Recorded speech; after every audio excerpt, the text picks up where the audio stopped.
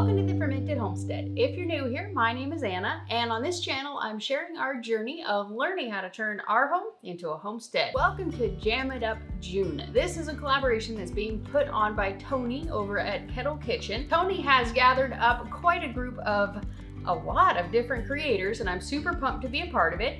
And I'm going to be making a mango jalapeno jam. We are going to be using a low sugar recipe with our Pomona's pectin, and we are going to be covering them with our lovely, wonderful 4 jars canning lids, which I freaking love. So we're actually going to be going based on the recipe that came in here. We are going to be making, like I said, mango jalapeno jam, and we're going to be using the low sugar amount. So we are going to be using, it calls for 4 cups of mashed or simmered fruit, 1/4 cup of lemon or lime juice, 1/2 cup to 1 cup of honey, or 3/4 cup to 2 cups of sugar. That's what we're going to be using, and 3 teaspoons, of pectin, and 4 teaspoons of calcium water. So the first thing that we have to do is actually prepare our calcium water. And when you open up these Pomona pectins, you're gonna have the actual pectin, which is the big envelope, and there's gonna be a small packet. You can see, if you forget, it shows on here, this is pectin and then calcium. So what we need to do is actually prepare our calcium water. So you put 1/2 teaspoon of calcium powder into 1/2 cup of water with a lid, and then shake it up and kind of leave it until you're ready for it. You basically want to give it time to dissolve. And my understanding also is that you can save that calcium water for later. And we have the jars back on the stove, and they are sanitizing, I don't know what you call it, but we have them in boiling water. It is in a pressure canner, but it's not sealed. It's not pressure canning. That's the pot that I'm using because that's the biggest pot that I have. So that's gonna be our water bath. So it calls for the mango, it calls for 4 cups of mashed or simmered fruit. I should have bought these a few days ago instead of a week ago, so some of these are looking a little bit wrinkly. Basically, we are just gonna peel this fruit. We're gonna get our 4 cups of fruit. If I think I have enough to do 8 cups of fruit or 6 cups of fruit, we'll just adjust the recipe accordingly, because I don't want to have a bunch of mangoes left over. I just bought what I guessed would be an appropriate amount of mangoes because I have no idea. And we're just gonna peel the mangoes. That's it. And I'm in a temporary kitchen right now, and I don't have all of my normal kitchen tools. So I don't have like a masher or anything like that. So we're just gonna dice the mango really finely with a knife. I do have a Vitamix, but I don't want to make this into a paste. I'd like to have some chunks to it. So we're gonna avoid using the blender for today.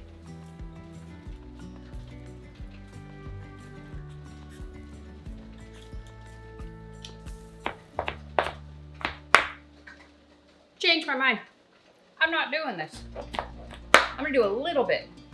I'm gonna do 1 mango in chunks. The rest I'm blending. This is stupid.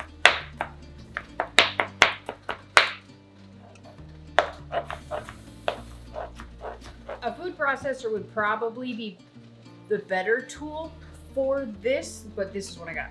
So everything else is in storage.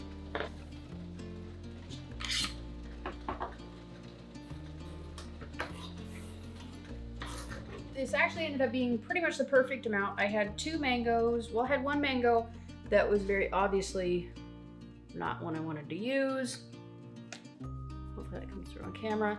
And then 1 where I was just like, I might probably not want to use that one. And then a 3rd one that definitely I only used parts of it. So I should have bought them a few days ago, but other than that, they were perfectly fine.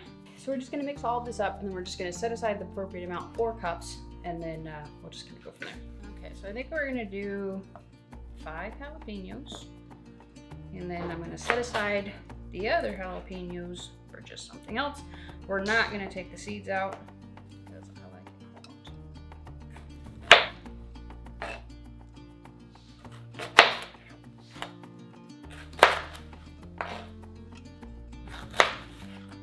So we ended up with 6 cups of fruit, so we're gonna do 1.5 times of the recipe.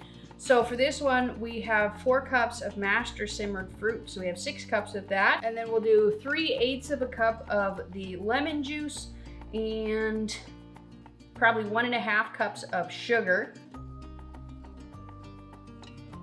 Yeah, 1.5 cups of sugar, so I'm losing my track here. And then, yeah, I'll do the math in just a second. I don't want to do it on the fly, so I'll do the math, like actual math, and then, but we're not changing the recipe. We're just doing the 1.5 times the recipe. It's not going to be, none of the ratios are going to be different. I don't like to change water bath recipes. I'm not comfortable with it. Add the proper amount of calcium water. So if we're doing a 1.5 times batch, a single batch calls for 4 teaspoons. So we're gonna do 6 teaspoons, which is just 2 tablespoons. Okay, so we're gonna warm this up to a boil. Just got it on like a medium high kind of heat. I'm gonna clean this up a little bit so everything's not all sticky. And then we're gonna mix up the peg. We have 6 cups of fruit, and then we're gonna add in about 2 cups of sugar. So I have, according to math, that's 8 jars. That's why I have 8 jars. Really, I have 8 jars because that's how many I could find. But it just happened to work out. So we are mixing up our pectin mixture. I'll show you what we're gonna do with that. We're gonna take our 1.5 cups. There's a range in here with the sugar. You can be a little bit picky. You can do it what you want within the range of this. So I'm doing about 1 2/3 cup. Okay. Then we're going to take our pectin, and it says to do 3 teaspoons of pectin, which is a tablespoon. So we're going to do 1.5 tablespoons of the pectin, and it says you want to mix it in with your sugar. 4 teaspoons. And 1/2. And we're just gonna mix it in. Basically, the idea behind this is to prevent the pectin from clumping. Okay, that should be plenty. Now, I'm gonna move you over here. We're gonna go ahead and we're gonna bring this mixture to a vigorous boil.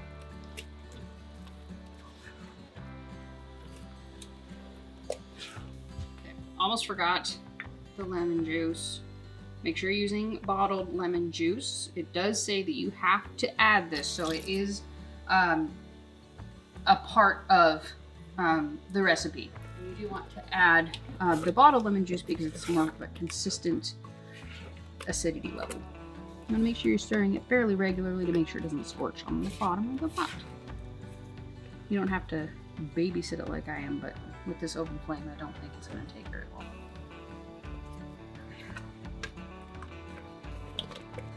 Alright, I think that's good enough. I'm gonna add in the sugar, stir it in for 2 minutes. Okay, I think we're good. Okay, so the next step, we are gonna just ladle this into our jars with a 1/4 inch of headspace.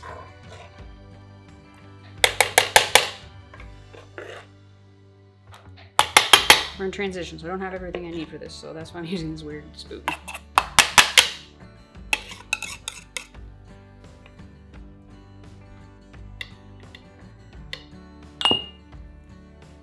Okay, so next up, we're gonna go ahead, we're gonna debubble these, and then we're gonna double check it to make sure that they are at a 1/4 inch of headspace.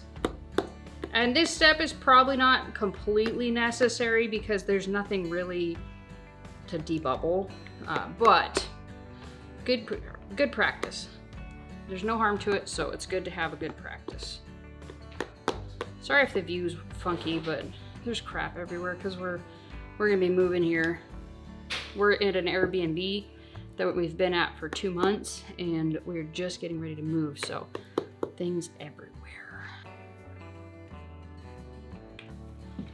So we have our white vinegar. Another paper towel. Just gonna wipe the rim, right? Wipe all the rims. I wish jam was not 1/4 inch headspace. It's so hard. Why can't we just do 1/2 inch? It's so much easier. I'm gonna get all the particles off the rim and all the sugar to make sure that there's nothing stopping it from sealing.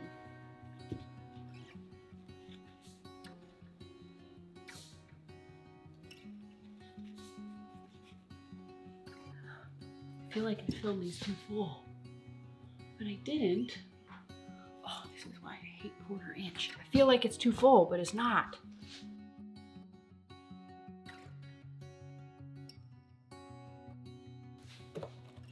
Lovely 4 jars, lids here. Okay, then we're gonna put these on fingertip tight, and that's as tight as you can get them with these 3 fingers. The fingertips, I should say. You don't want to crank it. You're just using it like a torque wrench, almost like just the fingertips.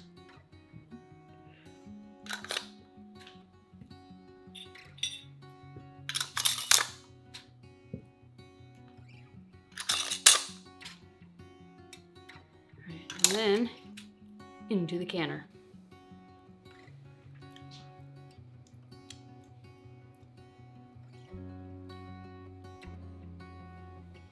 That's really good.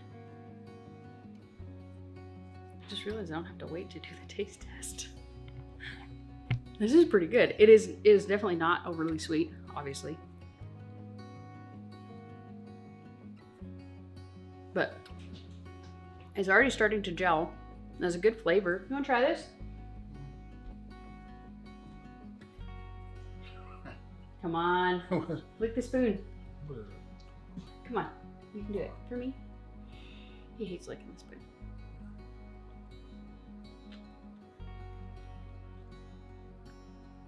It's a pretty muted flavor in my opinion, but it's got a good flavor. It has a decent heat. That works. I think this would be really good on and he's allergic to mangoes, but he can have cooked mangoes, and these are cooked. If not, he would be running to the bathroom already to throw it up. But bread, I could try that on. Yeah. And that didn't upset your belly at all? Didn't upset your belly at all? Okay. Because I did cook this for a good long time, so he can have cooked mangoes. But this is really good. It's not super like sickeningly sweet. But I think this would be really good on pork. What do you think? Yeah. Yeah, this would be really delicious on pork or chicken or really anything. I can't even. Duck. Oh, duck. I don't know what duck tastes like, but I bet it would be good on duck, and we're gonna find out. Okay, so I have a live stream I have to get to in about 4 minutes, which I have not even begun the prep for. So sorry in advance for what happened a while ago, if I'm late. But we have our water bath going here. We're gonna bring it up to a rolling boil, and we are going to process it. Once it hits the rolling boil, we're gonna process it for 10 minutes. Once the 10 minutes is up, we're gonna turn the heat off, take the lid off, and leave it set for another 5 minutes. And then we'll take it out and put it on like a padded, like a thick cloth kind of surface, because we have these stone countertops, so you don't want to have any kind of breakage. So we're gonna put on a nice thick terry cloth towel on the countertop and just let them cool down naturally. So, this is really good. My goodness. It's been a few days since we canned up our mango jalapeno deliciousness jam. And so I figured I would just bring you back and let you guys know. Of course, all 6 of these jars ended up sealing, and it is delicious. I know that you guys saw at the end, we did go ahead and finish off all that was left in the pan. There was about maybe a half of a jar, so probably like a half of a cup left in the bottom of the jar. I had a little taste test of it. I didn't want to have too much sugar, but my husband did, and he took all the rest of it, smeared it on top of his toast, and walked off with it quite a content man. So I hope that you guys will give this a try. It is freaking delicious. If you want to go ahead and make this a little bit sweeter after you can it, when you're opening up the jar, you could add a little bit more sugar to it or some honey. You could add some stevia to it. You could add some monk fruit. average, but for me, it's plenty sweet, and I really enjoy it. And you can also, I went on the low end for the sugar. All of the instructions to make the jam are inside of the packet of the Pomona's pectin. Sorry, that's a little challenging to say. I'm gonna go ahead and leave a link for the 4 jars down below. It is going to be an affiliate link, and you can get a discount using that link and the code Fermented10. 4 Jars is a wonderful company. I love partnering with them, and I think that you guys will really love the lids as well. I have been using these almost exclusively since like mid-January, and I have still yet to have a single failed seal, and I can quite a lot, so that is definitely saying something. These are fantastic lids, and I hope that you guys check these out. Also, make sure that you check out down below. I'm gonna link to all of the different channels that are taking part in this collaboration, and you're gonna want to check out. There's a new video every day of the month until the end of the month, and there's gonna be special giveaways all throughout the month. I'm about midway through the month, I believe. And so we've already had some giveaways, I think, and we'll have more coming up, and he's doing a live stream at the end. So make sure that you check out Tony's channel, Kettle Kitchen. And then all the other channels are going to be linked down below. Check them out, subscribe, watch some of their videos. There's some great channels, big, small, everywhere in between. There's just a huge selection of channels that are taking part in this collaboration. If you are interested in finding some new channels, finding some new inspiration, this is definitely a good collaboration for you guys to be keeping track of, so make sure that you do. If you guys enjoyed this video and you want to see more, I like to do all kinds of videos on food preservation. I like to do freezing, canning, dehydrating, fermenting, as well as showing you guys how you can actually use the food in your pantry to cook with and make delicious meals with. If that sounds interesting to you guys, check out this link. This is a link to subscribe to my channel right there. Up here is a video Mr. Google Pants thinks that you're going to enjoy. Right here is a video that is on another canning a jam recipe, and up here is going to be my canning playlist. Make sure you check that one out for all kinds of awesome inspiration. So thank you so much for watching, and we'll see you next time. Bye.